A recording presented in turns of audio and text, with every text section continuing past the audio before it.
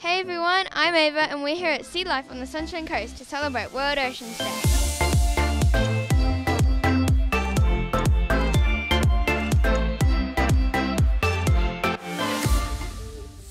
We're about to dive into some fun and you're invited to come along with this animal adventure. Can you guess where our first stop is?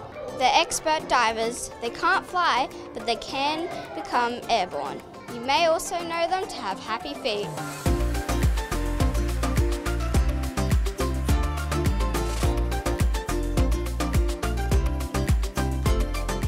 Check this out, we're here for the penguins feeding time.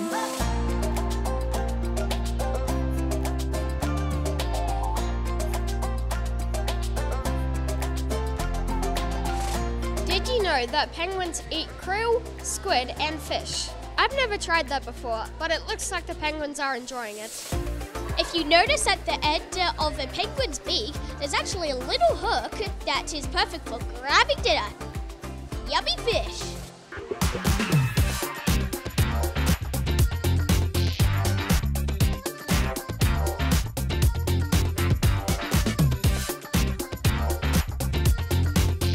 There's so many creatures here. If I was a sea creature, I'd be a turtle. They're so pretty. If I was a sea creature, I'd be a shark because they're mysterious just like me. If I was a sea creature, I would be a penguin because they swim really fast. I'd be an otter because they're cute and cuddly.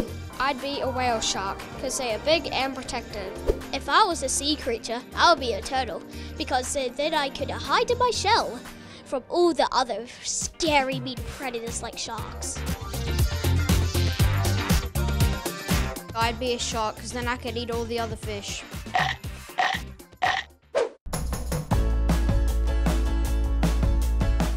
We're off on our next mission. Can you count how many sea creatures we spot?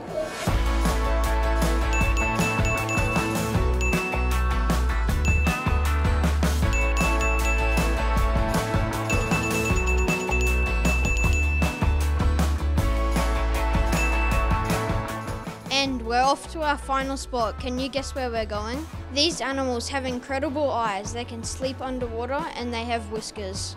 If you guess seals, you're right. Off to the seals we go.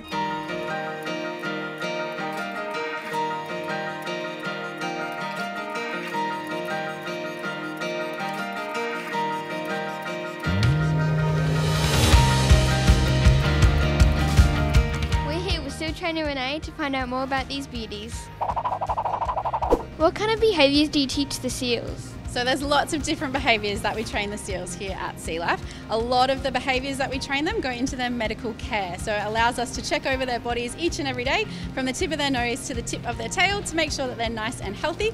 The rest of the behaviours go into our presentations that we use to educate members of the public here at Sea Life, showing off some of their strengths and talking about some of the natural behaviours that they would exhibit in their natural habitat. That's awesome. Okay, Renee, we want to know how many times do you have to feed a seal a day? So we feed the seals about 4 to 5 times a day, and that's in our training sessions and our presentations. So they get fed when we first get in here, and then they get fed throughout the day up until we go home. That sounds like us. We eat about 4 times a day.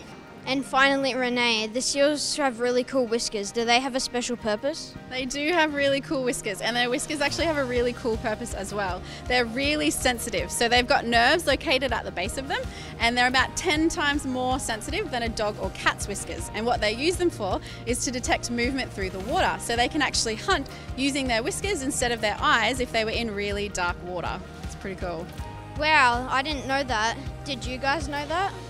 There is heaps to know about seals. They're really cool animals, and in fact you are just in time to see one of our presentations. So if you guys take a seat, the presentation is going to start in about 5 minutes or so.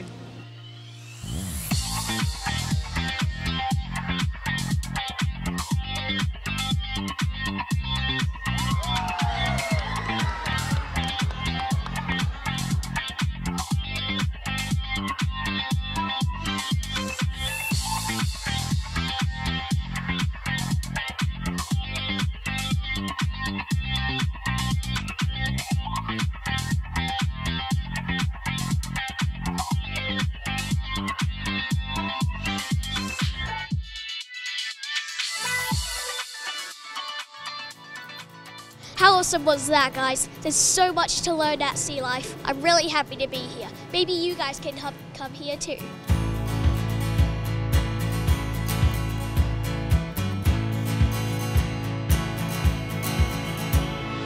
Thank you so much for joining us on this adventure. We hope you had fun. What a way to celebrate World Oceans Day.